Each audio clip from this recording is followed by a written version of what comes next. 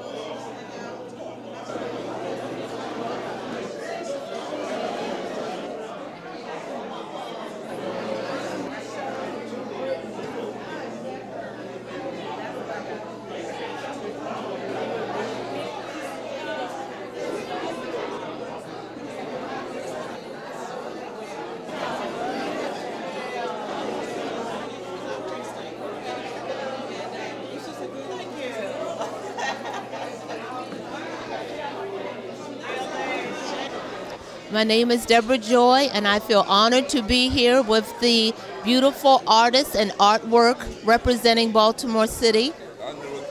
Thank you. Hi, my name is Victor Holliday, and I'm delighted to be here tonight for the Baltimore Masters. I think this is a kind of exhibit that has taken way too long actually to come about. And I'm here not only to celebrate all these great warriors of profound insight and vision and beauty and artistry, but also to support a personal friend of mine, Poncho Mason, who is both a friend and a neighbor. And exhibits like this need to happen more often, and what a wonderful treasure we have in just the works that are sampled by those masters who are represented here tonight. So I hope that in the future that there is some way that we can see an even wider collection and open this up to a national and perhaps even international audience, because Baltimore Masters ought to be celebrated. Hi, I'm Vanita Gardner, and I'm just here taking in the evening, enjoying the art, enjoying the stories, talking to the families, meeting new people. It's quite a community celebration. Good evening. My name is Rachel Wood, and this wonderful picture here to my left is my gorgeous, delightful, loving mother, Marion Jones. The picture is named Rio. I remember as a young kid when she came home with this picture. I was a little surprised at first. As you can see, the picture shows itself in its entirety. But as the years grew, it grew on me, and I loved the picture to this very day. This was back in '81, so today my mom is 77 years old, and she is just as beautiful today as she was then. Thank you.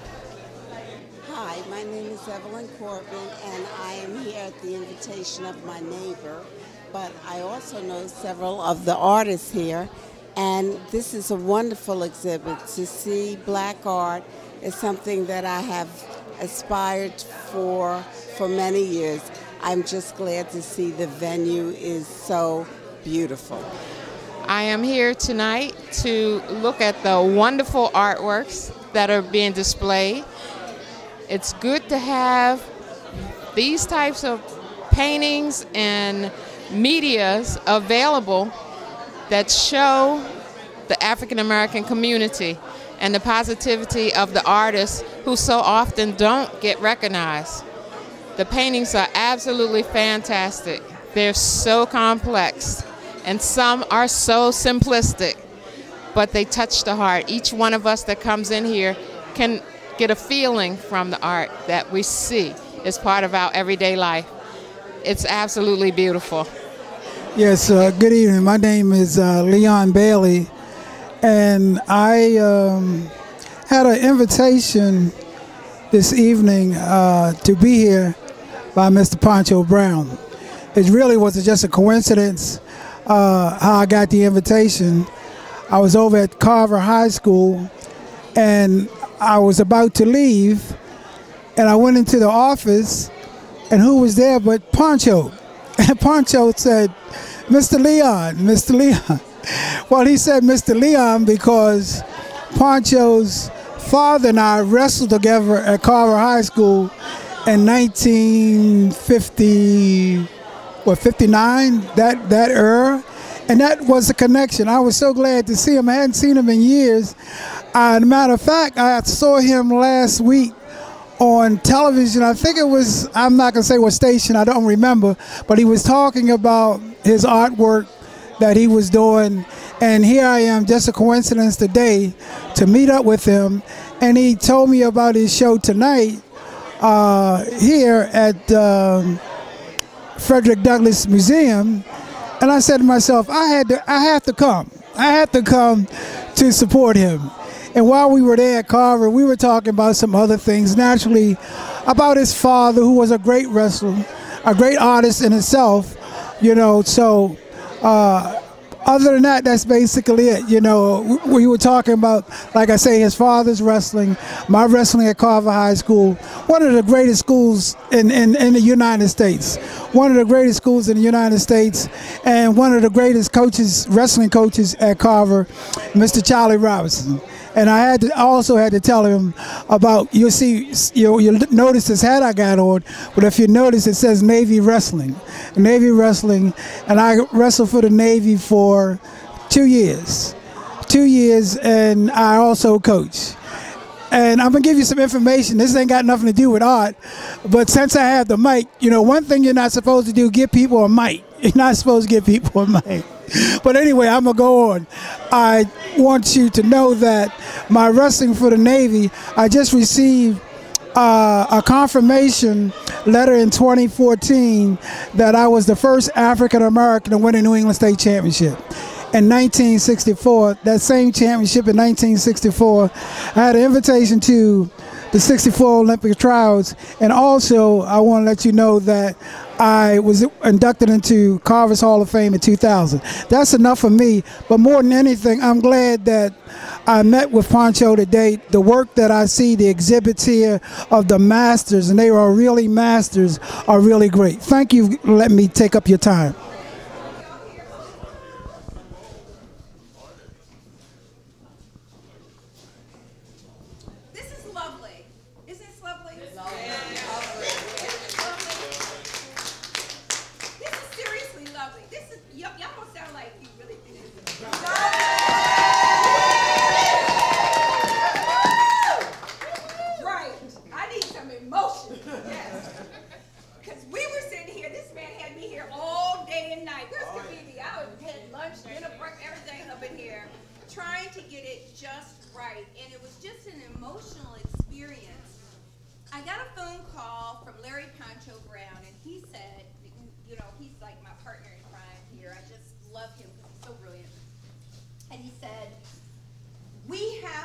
Show on the Masters of Baltimore.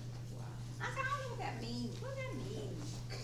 And so he went into this very long, heartfelt conversation about what the Masters and the arts really mean to Baltimore, to our community, to our children. And you know, I'm sitting there and I was like, okay, so let's talk about it. So he comes to the studio and we're talking, we're just talking about his father's work, right? And all of the people, Tommy Stockett, who I worked with at the Afro, like really? And so you have all these experiences. The very last piece that Tom Miller did was my chair, the Miss Marcia. Wow. That's a powerful thing right there. That's deep. Think about that one. And so as we went through the whole thing of what that looked like and all the people who had collected all of these wonderful pieces of work, we said, let's make it happen. And let's make it happen in Black History Month so that we can celebrate all of who we are and whose we are. And we're just grateful to have you all here. And today, we had over 200 children who walked through the theater.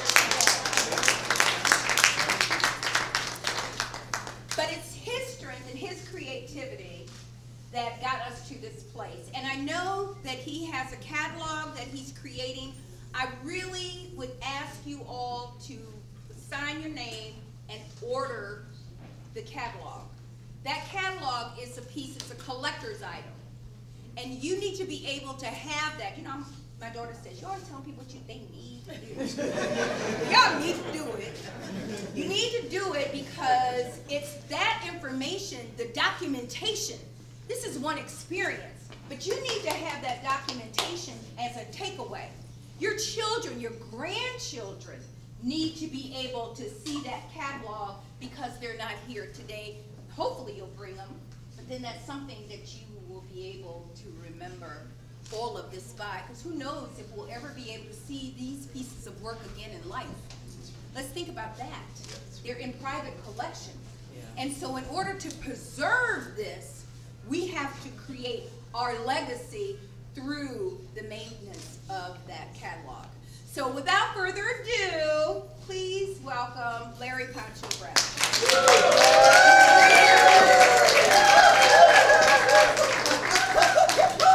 Don't make me get emotional. I want to thank each and every one of you for showing up today. I have so much I want to say, so hopefully I won't start preaching. Okay? You want a chair? But I have a lot I want to say. I have a lot I want to say because this is very important. 2 years ago, I decided to do an exhibition here in Baltimore at the Downtown Culture Center, where we invited all the living artists that we could find to participate in that show. And a lot of the artists here, Mr. Nathaniel's here, Jerry Prettyman. There was a whole host of artists that was in that show, Tommy Roberts, and I won't mention everybody because it's just going to slow things down. We had 40 artists show up for that. We had 40 individual works by 40 artists from Baltimore in that show. Right after that, I thought about conceptualizing this because this is so important because often works are left behind and we don't know what to do with them. Nobody in this city has ever done a show committed to the African-American artists of Baltimore City. That's a crime. And without being too preachy, we got some hellified institutions here in Baltimore. Yes. You know, you got the 1800s, 1820s, you're talking about the Maryland Institute College of Art. They were around before the Baltimore Museum of Art and the Walters, okay? We also had, and I'm mentioning these because these are all landmark institutions, the Afro newspaper was around before all of them. And you got Carver Senior High School, and that's the only place that a lot of us could go to learn to trade. I'm going to call on Carver right too. I mention those names because each one of these artists is stitched together by one of those institutions. And without them, they would have no name. But beyond that, if you take out your fanciest phone and Google these people, you will find it's not a lot of information out there. And that's our fault. That's right. It's not the Walters' fault. It's not the BMA's fault. It's our fault. When I tried to find, and I'll talk about some of the artists as we go along, Robert Torrance is a genius. Now, if any of you knew him, this man used to watch 2 TV sets while listening to music, painting on an easel, and reading a book at the same time. And then if you asked him what's happening on all of them, he would tell you because he believed that you could feed the brain as much information as it could take. Nobody knows about Robert Torrance. He worked at the University of Maryland as a medical illustrator for 30 years. 20 of those years, he was the only African-American on the staff. So each one of these people are landmark people that we need to embrace. This man had a studio right on Jasper, right behind the Afro newspaper. He was a photographer, he was a musician, he was so many things. But if you try to find information on him, if you notice I don't have a birth date and a death date, it's because it's that difficult to find information on him. And he knew a lot of the artists on the walls in here. The oldest member on the wall is Elizabeth Telford Scott. She is the only person in this room who has been in the collections of the BMA and the Walters. Out of 15 artists in this room, she's the only one. Tom Miller is one of the most popular artists in the African-American realm. He was a landmark person in so many subjects. Talking about the subject of AIDS, he was an activist before there were any activists. We knew it, and every time we drive past North Avenue, some of us smile, because they've made it a priority to make sure his work is preserved. Poncho Mason, how many of you drove up Ricerstown Road and saw that yellow mural with the African face and the wave behind it? You're talking about a lot of folks that have put history here that you drive by every day and take for granted. His wife is standing right there. She helped him paint that mural.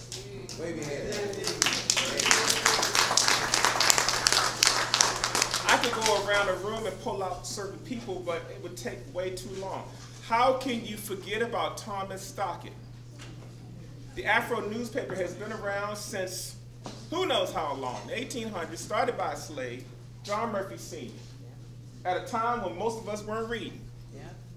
They were in 13 states. They're now in 2. If it wasn't for the actions of the Afro, none of these artists would be depicted. The most history you're going to find about Thomas Stockett is through the Afro. But here you go. You know, I'm going to call out people where they need to be called out. As I tried to get this collection together, there's one important point you guys need to know when you look at this work. Everything on the walls here was submitted by someone's personal collection. I called the Afro, who owned 10 of Tommy Stockett's works. Not one piece was submitted. I called the family of Thomas Stockett. He has 6 daughters and a living sister that's 92 years old. Not one piece. I tried to find pieces of Torrance. I don't want to call, but a Baltimore artist inherited his work. I could not get one piece. So everything in here was given by somebody that saw the importance of at least loaning. Black folks, we are behind the game. Yes, we are. We are harboring and hoarding. I can't tell you people that I walked up to and said, they brag about their work, and then I always ask this question, would you be willing to show it in the school? Oh, hell no, I'm gonna keep my stuff. No, don't go what?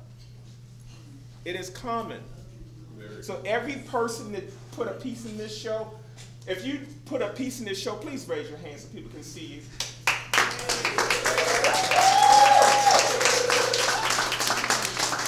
That is so important. If you own it and you're not willing to share it, then something's wrong with you. You're not going to keep it forever. You're just holding it in history. That's right.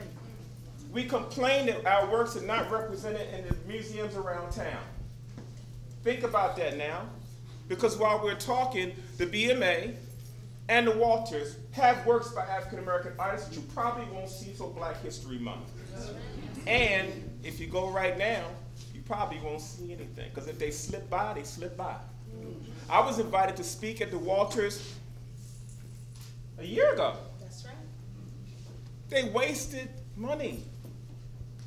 They had me come in. I submitted a proposal to do a lecture on the history of Baltimore artists. I was willing to get up in front of the podium, in front of the stage, for the same money they gave me to sit at a 6-foot table with my work on easels.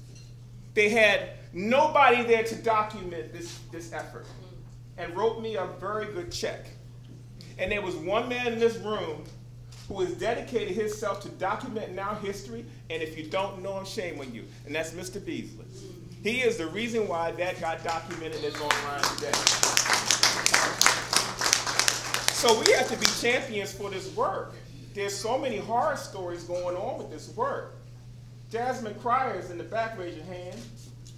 Carrie Beth Cryer was a photographer for, come on, she did the Afro. She learned at Coppin State. She started teaching at Coppin State. They had the nerve to name a museum after her. And still, many of us have not heard from her. And they're still not, even though they named the museum after her, her daughter's having time trying to put together a show of her works. The BMA has done a couple of things with her, but often they sweep it under the carpet. Elizabeth Telford Scott, for instance.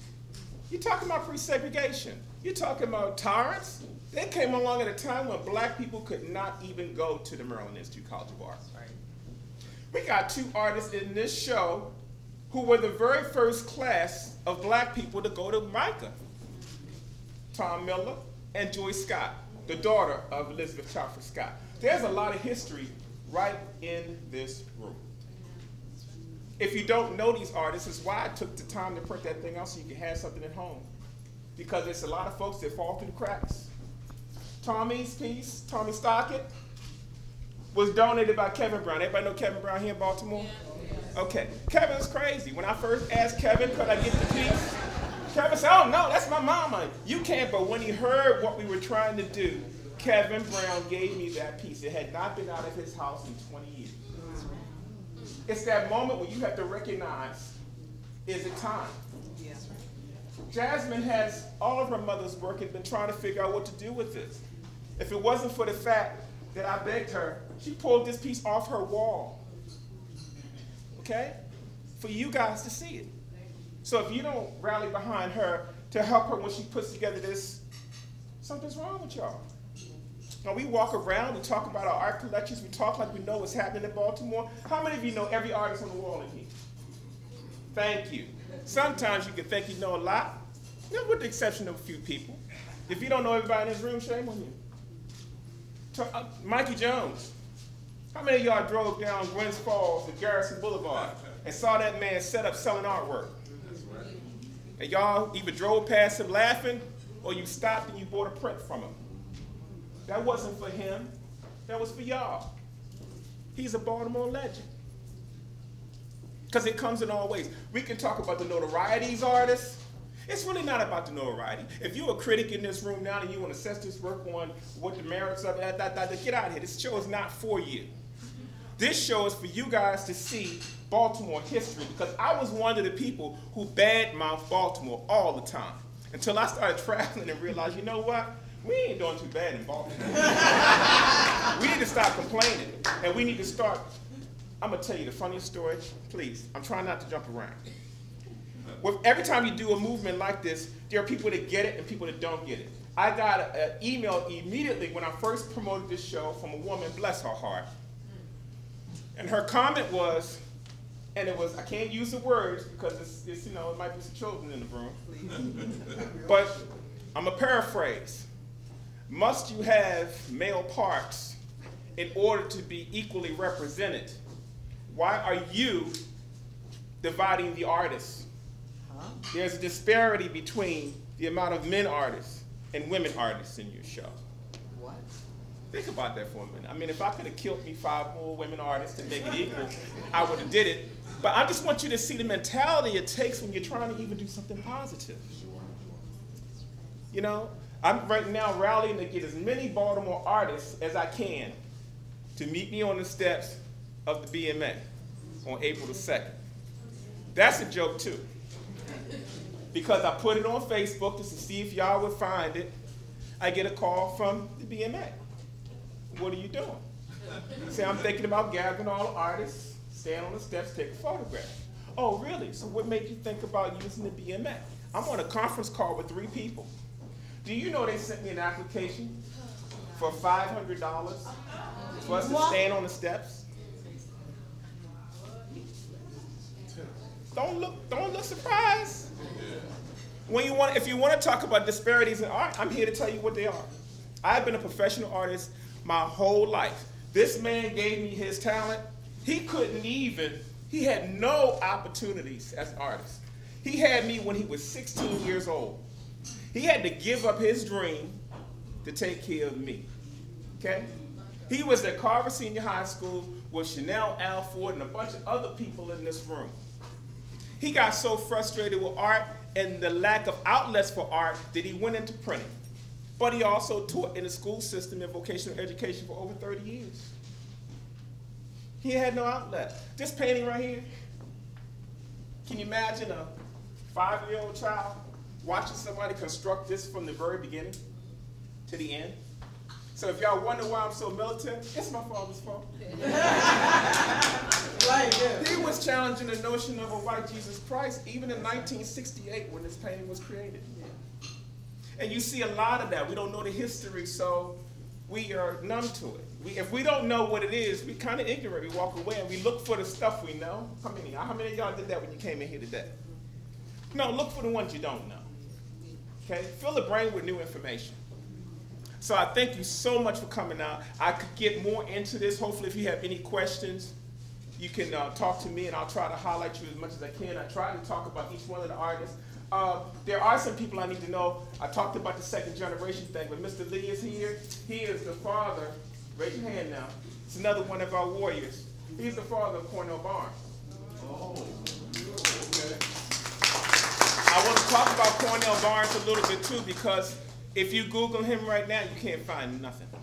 I had to search down obituary records to find information on him. Okay? That's how bad it is. Cornell Barnes was a commercially successful artist in this region, but what happened was with the big influx of African-American art in the 70s and the 80s, one of his pieces that depicted the Last Supper, where he'd use all black heroes, went crazy all over the world. Am I right? That's right. Did your son get compensated for that? No, he did not. They made millions of dollars off of those images, and Cornell didn't see much of any of it. And I want to thank Miss Morgan. Where is she? She's still here? There's Carolyn Morgan, and there's a Gwendolyn Morgan. They're sisters, and they own 2 of those pieces. They gave those pieces to us to exhibit. So is anybody here you want to know a little bit about before I close this off? Because I know there's so much I want to say. I hope I touch ground. Leslie King Hammond is in the backbone of this. Let me tell you the heroes in Baltimore City that you should know if you don't know them. Leslie King Hammond is the most powerful African-American woman on the East Coast, and I challenge you, in the United States, with African-American history and art history. Without her efforts, she's powerful. That piece, the very first piece on the back wall on the right-hand side, is by O'Neal Hammond. That's where Leslie got the Hammond name from. That's one of his original paintings, which she loaned in behalf of her son. So people who you don't think is involved, they are. The Brown family. I want to talk about Mr. Brown, Mr. Eddie Brown, and Miss Sylvia Brown. Y'all don't understand what we got here. Oh, yeah. I sat at the Walters when they were doing a reception of his work. And if some of you went to it, it was a Genesis exhibition that happened a few years ago. It was Jacob Lawrence's work. They had a small exhibition space that was probably half of this space. And they had his work. And they were unnervous. I'm just there to check out the show, but the people who were giving the show were kind of nervous. Because he gives them millions of dollars. And you know what Mr. Brown said to them? He says, I'm challenging y'all to start showing more African-American art, or I may have to reconsider where I support. There you go, absolutely. So what's happening in the background, we just don't know. That glass building y'all drive past at the Maryland Institute? That's because of his efforts.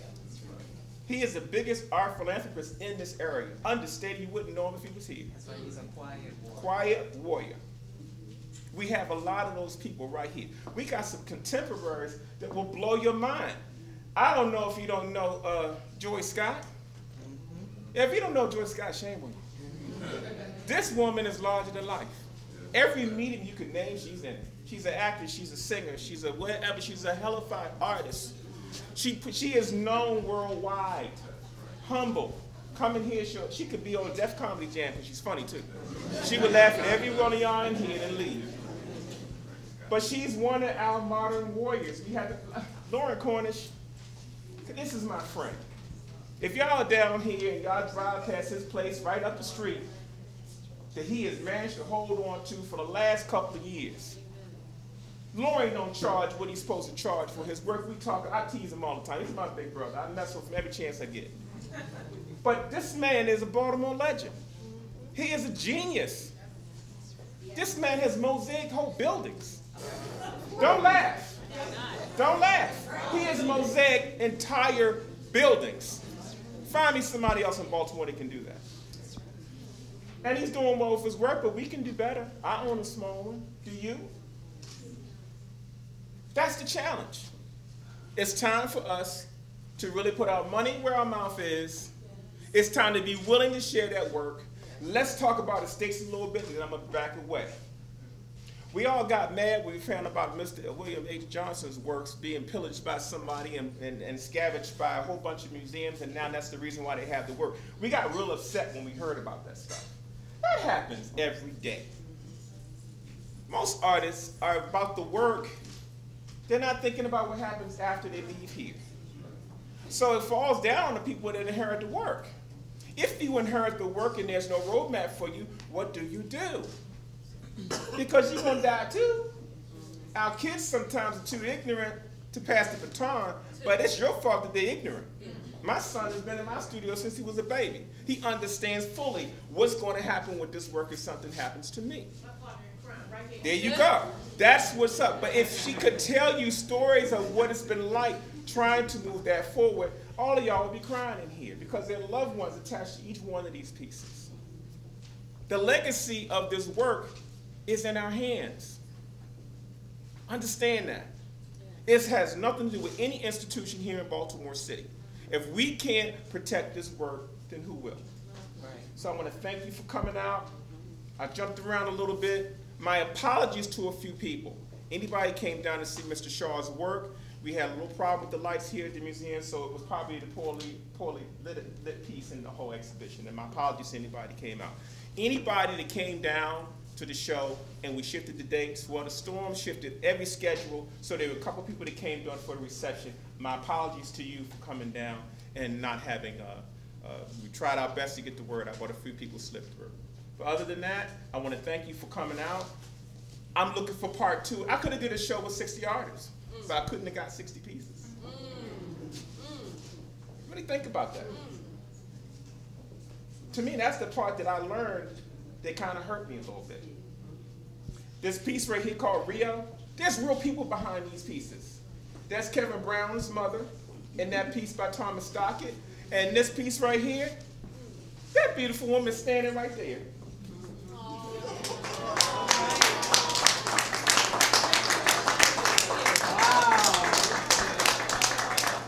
And she explained to me, her and one of her friends had Torrance do portraits of them. Wow. And I met her daughter through some other people. I came to her house to hang some artwork, and there was a Torrance piece. I freaked out. I almost fell down the steps. You got a Torrance? You got a Torrance? Where you get a Torrance from? Where you get a Torrance from? Torrance was the most radical person you would ever meet. I mean, white folks were scared of his work, and black folks were scared of his work. That's how powerful it was. Wow. He was doing black heroes for anybody who knew anything about black heroes. He was a modern genius. I mean, and I hope that someday we'll see more of his work. So thank you. I'm going to cut it off.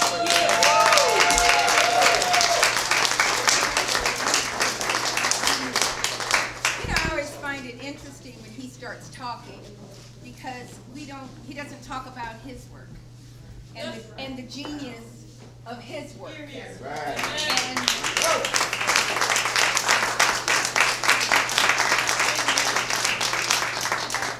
He said, that ain't my job, so that's my job. Well, I mean, come on now. How many people in here, all right, I'm going to defend myself a little bit. How many people in here get my emails? All right, my point is, okay, so I'm going to be quiet. It's work. But I think the bigger piece is how generous he is. So out of all of those children that came today, he gave them all prints. Wow. I got another funny story, and I'm going to leave it alone. Okay, so I can't even give him alcohol. I have to get this out. This is so important. Go ahead. All right, so I'm in here with over 100 students and about 10 or 15 chaperones and teachers.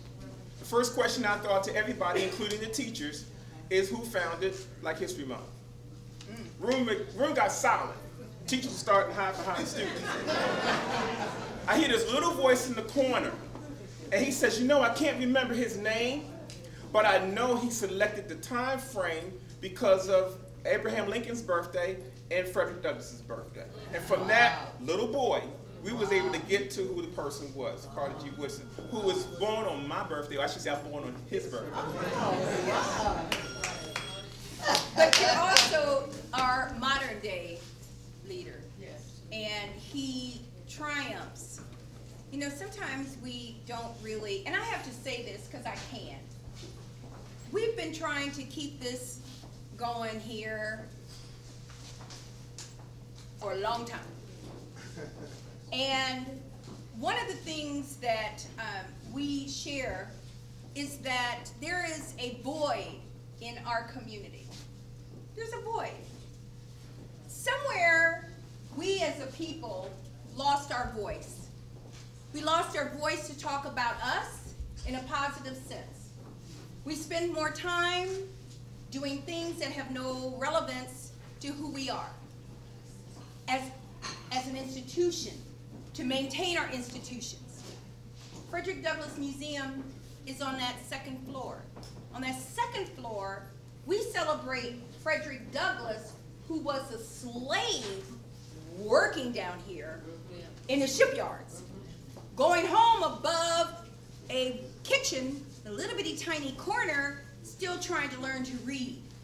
Escaped from Baltimore after caulking ships.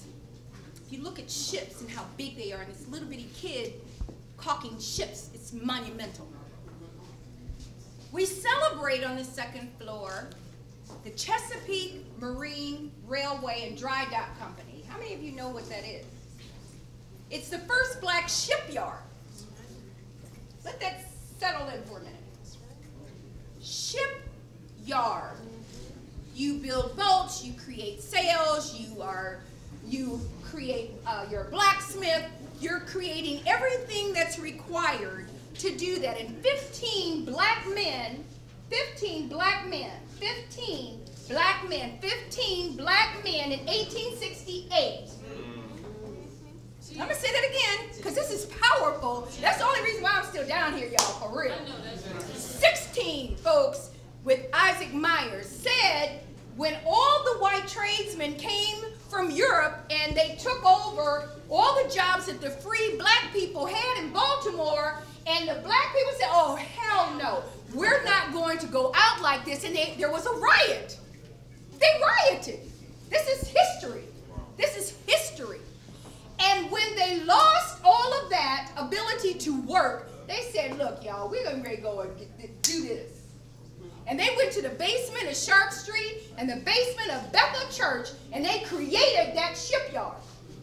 Now, when you look outside and you see all that cement inlay, I want you to look at it before you leave here. You must look at it before you leave here, because it's the archaeological footprint of how all those businesses were laid out down here. Jeez. 1868, they raised money out of Baltimore City.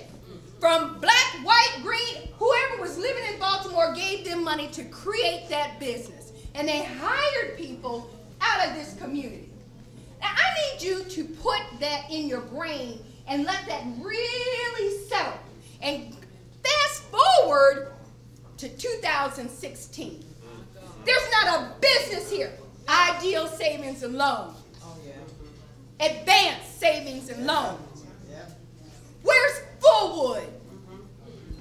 Where's Osborne Payne?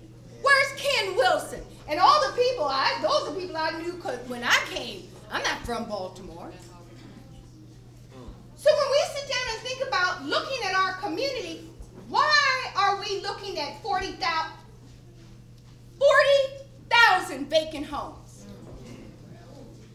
That's huge. That's some deep stuff.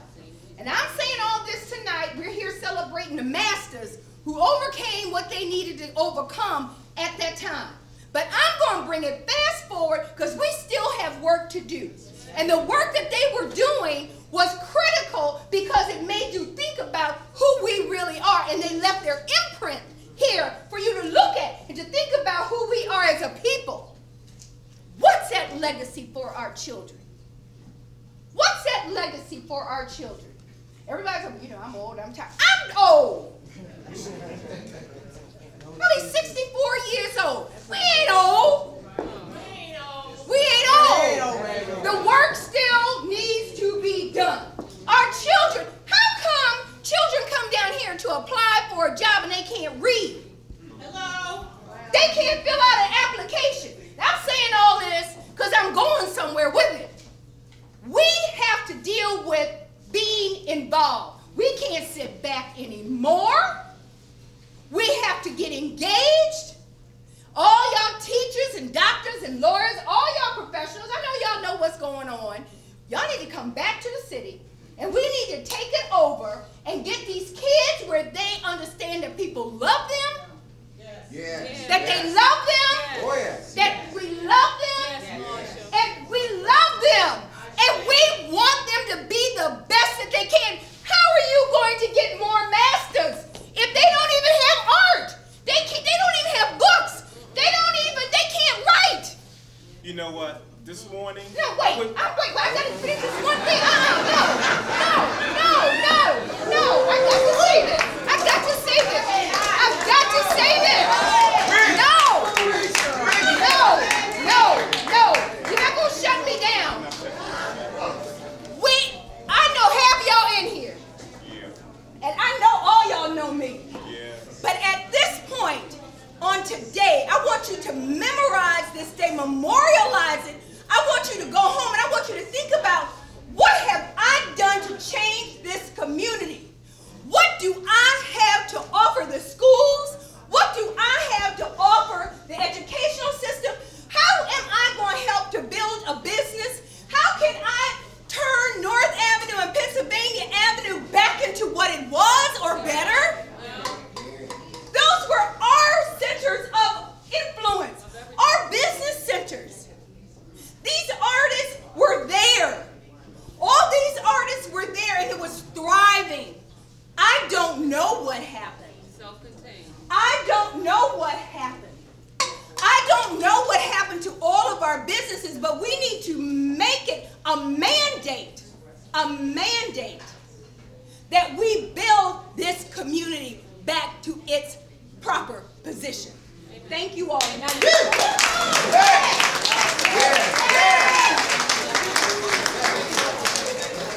You know, what's so important here is that if everybody had a chance to really speak to this subject, this is a passionate subject.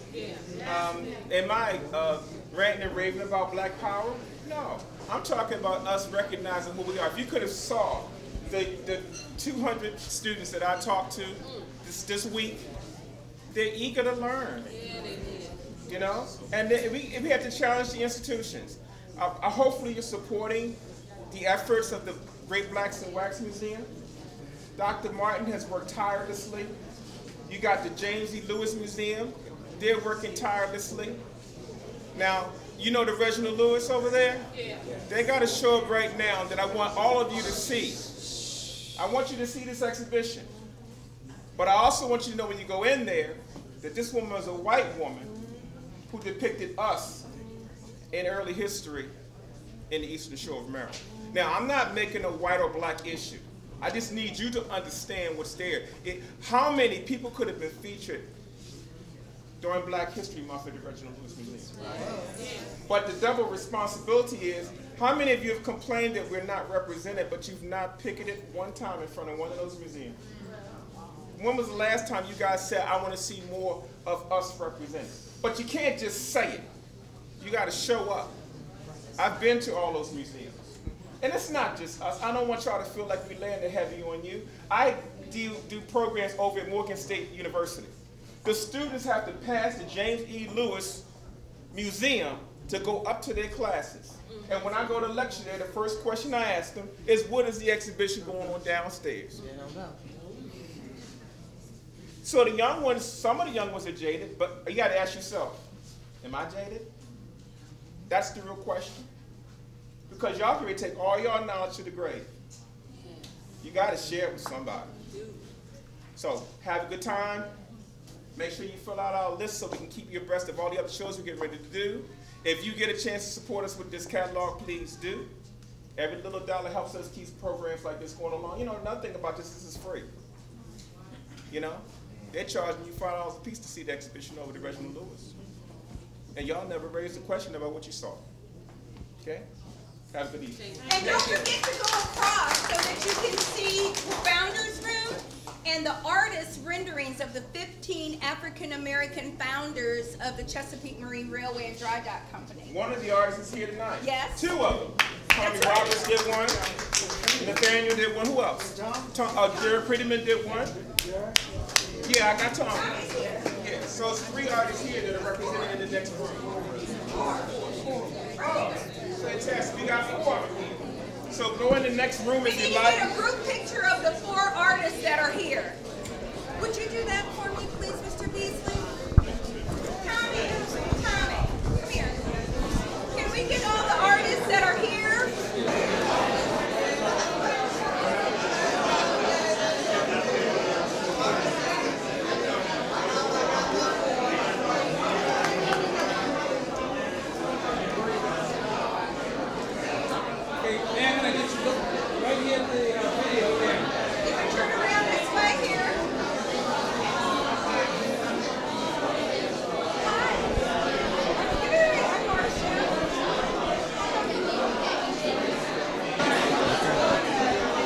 This is a very momentous occasion here. I'm really proud to see all these fine artists here of the past, and I hope we keep getting this going on. I'll pass this on to my other fellow artist, Nate Gibbs. I'm supposed to say. Well, this is a wonderful show. Some of the artists that's deceased I knew, and they were good friends. Okay, my name is Nathaniel K. Gibbs.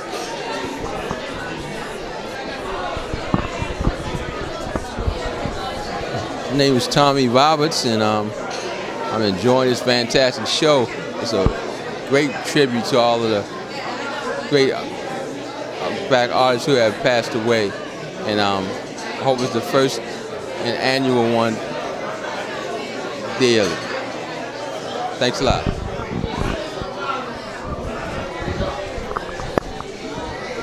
My name is Jerry Prettyman, and I'm really honored to be at this show. This is a historical event, first time in Baltimore, and I'm just happy to be a part of it. And hopefully we'll keep the ball rolling. Thank you. Hi, I'm Rose McNeil, and I'm here at the exhibit this evening because I received an email from Poncho to come on down to check out the Masters. And I'm so pleased to be here because Baltimore is on the ball. We have one of the greatest artists here who has put this show together, who is talented, who's kind, who has an eye for bringing people together.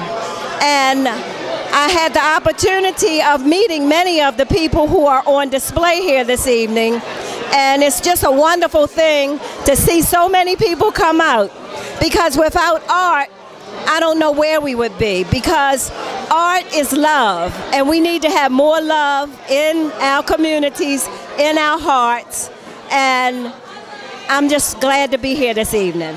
Thank you. You know, I was really moved tonight after hearing Marsha Jews talk about what's happening in the community. We have so many people who are talented, have so many skills to offer. All we need to do is come together and put our heads together, and we can create a movement. I know that years ago, I had a camp for children in the Baltimore area. It was a cultural enrichment camp. I'm willing to get together with a group of people and bring that up. You know, start that over with children, letting them know about their history, letting them know that they are special, and letting them know more about their culture and history. So I'm inspired. Oh yes, it inspires us. And I'm just fired up and ready to go. Okay, let me know when. Oh, when? Now. Hello, and I'm really excited to be here at this art exhibit for the Masters, artists from Baltimore who have gone on to be with the ancestors. It's the work is just phenomenal. I'm just really enjoying watching it. 3 of the artists I know, as a matter of fact, 2 graduated from high school with me, Cornell Barnes and Bill Joyner. And I knew Bobby Torrance way back in the day when I was 21 years old. He was one of my very, very, very good friends. And so I would not have missed it. I'm just feeling the spirit of love in this room from so many people. I'm really so happy to see so many people out too this evening. So many art lovers. I'm an art lover, and I'm just so sad to know that my friend Bill passed, and I didn't even know it. So I just found that out recently. So I'm just enjoying myself, and I'm going to continue to look at the art and enjoy myself and mourn my friend, but celebrate my friend.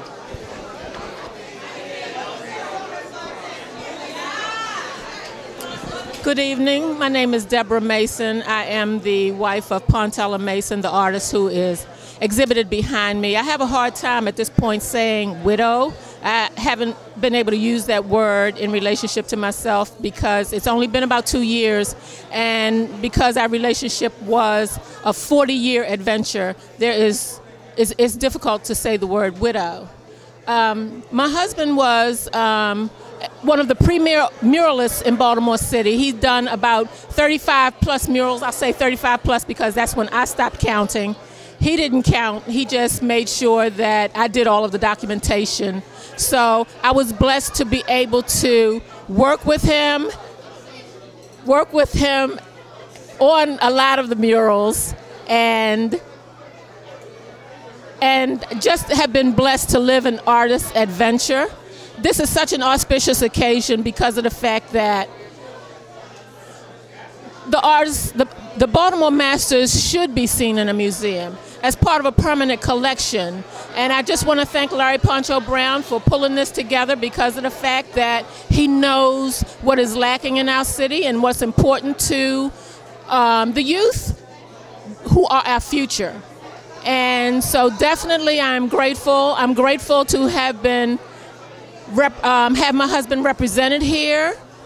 When I speak with other artists who are younger than he, who he has mentored and influenced, I know that he has been a major influence on their work as well. So just truly honored to be here. I want to have my son step in here because my children are his creative seed, and they carry on in either the visual arts or the performing arts. And I would just love for him to just say a few words on his opinion about tonight. So, Cam. You just gonna leave me? You just.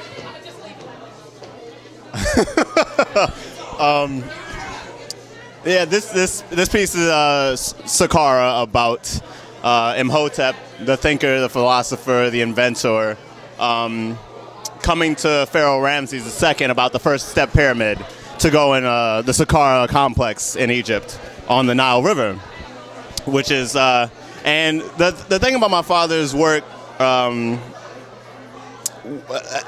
say around the 2000s, was he was interested in trying to tell many stories in one painting. You know, you have the first irrigation here, and you have Imhotep, and you have Ramses, and you have the step pyramid and the gods of Egypt on the columns, and that's really what he was interested in. He was really interested in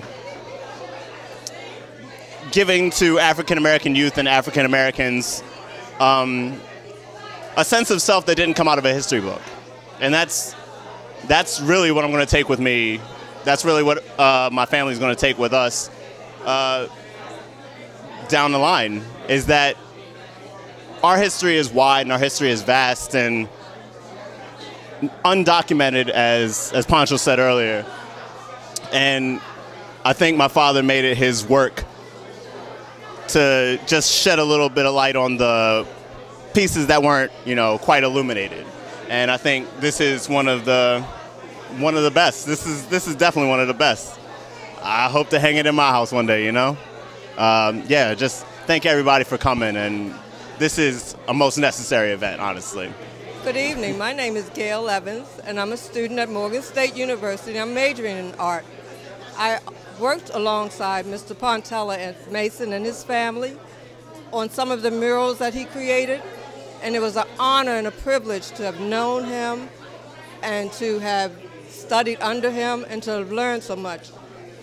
This meeting here, the Baltimore Masters, is a wonderful thing. For this to be the first time and for the large turnout, we have a lot to learn and we have a lot to offer.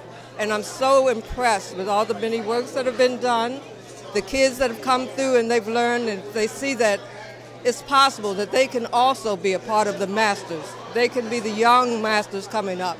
And it's such a rewarding experience. And I just love, not just for February, but all year long, we can create and we have created. And to have it displayed in this museum, it's a wonderful event. And I'm sorry that many more didn't come, but I'm glad I came. And it was a learning experience. I thank you very much. Hello, Kyla Swinburne.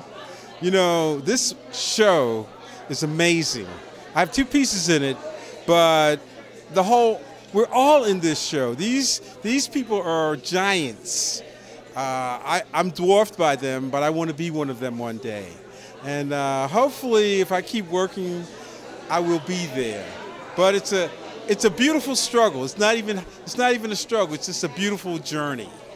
So keep traveling. Hi, I'm Earlene Wilson, and these are my two cousins. And we are here supporting Poncho tonight, but we're really here because we believe in the messaging that he said here tonight, that we definitely need to better support our community, our family, each other. It's our responsibility to make sure that these wonderful artists' work and their message gets passed on and shared, and that we continue to support it and support each other. I think it's equally important. My name is Jennifer Yana Harrison. I think it's equally important that our young people be exposed, and I understand there were about 200 students from Baltimore City that did come in today, so they got an opportunity to look at this art, and also to see that all of these artists, even though that they're no longer with us, that their legacy lives on. And I think that is a very important imprint to leave with our young people today. It's very inspirational and encouraging. Hi, I'm Paulette Hinson, and I just need to echo what my sister just stated. The fact that Poncho brought in so many young people today to see the appreciation of art, and I'm just so sorry that I wasn't able to bring my grandchildren here today. Blessed love, people. My name is Mel Kutafari, and I'm here at the Masters Arts here in Baltimore, Maryland. It's a blessing to be here tonight to witness some master artwork by Baltimore artists here.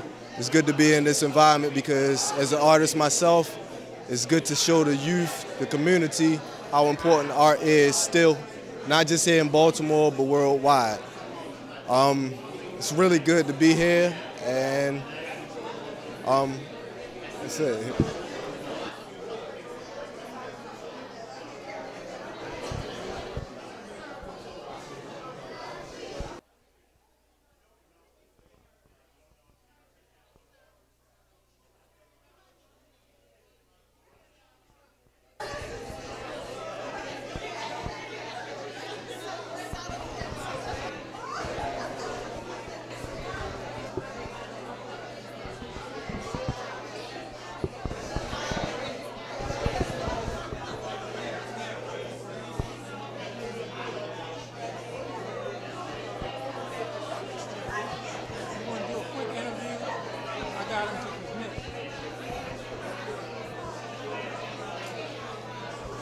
Hello, my name is Kim Jackson, and it's a pleasure to be down here, to be a part of this event here at the Maritime Museum here. I'm here with some good friends, and we are good friends of Larry Poncho Brown. We're here to support him in the cause. because we need to have more black art and history here in Maryland. I'm here with my friend Paula McNeil, Tracy Melton. We support Larry Poncho Brown wholeheartedly, and everything that is centered around black art here in Maryland. Well, I'm Marcia Jews. I curate the art gallery, and as you know, Larry Poncho Brown was just genius enough to put in the seed, to plant the seed that we needed to do this Masters show, Baltimore's Masters, and I'm just so grateful, and everybody's so excited because it's such an important piece, and I'm just grateful to be able to have a couple of pieces in this body of work, and they're both Tom Miller's, and this is a kalimba, and it's called Pisces that Tom did. And it actually is a Pisces fish, and it plays music. It's a kalimba, and you can hear the...